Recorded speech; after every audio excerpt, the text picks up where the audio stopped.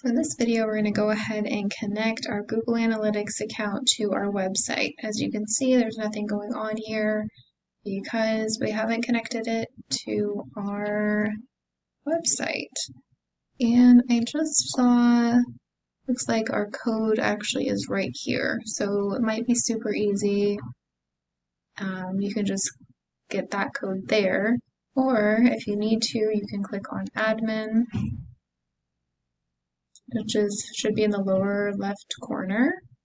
And then we're going to go to data streams and go ahead and just click on this. And you'll also see that code right there. So you can go ahead and copy it.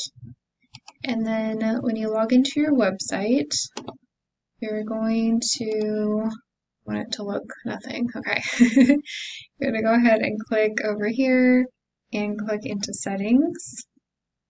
And you'll see Google Analytics, and you're going to go ahead and paste that right there.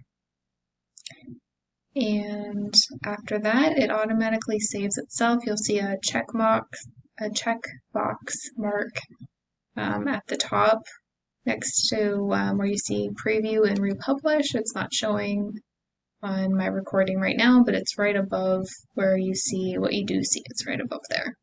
So you're going to go ahead and hit republish.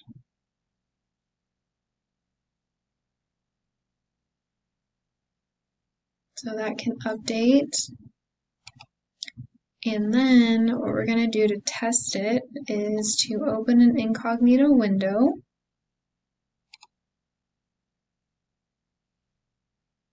And go ahead and go to your website. And then head back over to Google Analytics. Okay, so let me back in, and now it's showing that information that we viewed the website.